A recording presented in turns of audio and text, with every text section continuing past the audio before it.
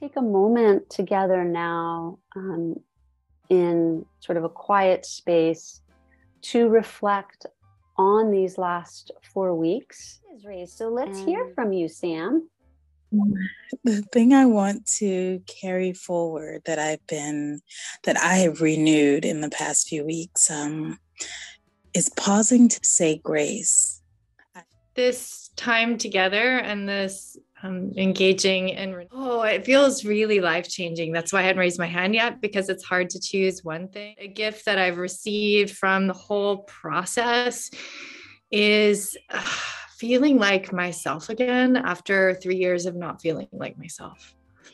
I think that I will take away the power of ritual, like putting my water out for the moon.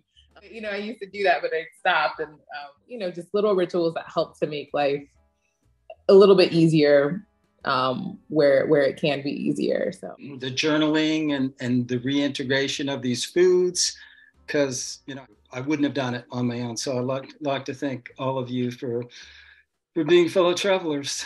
And how about Dave? Living fully as I am.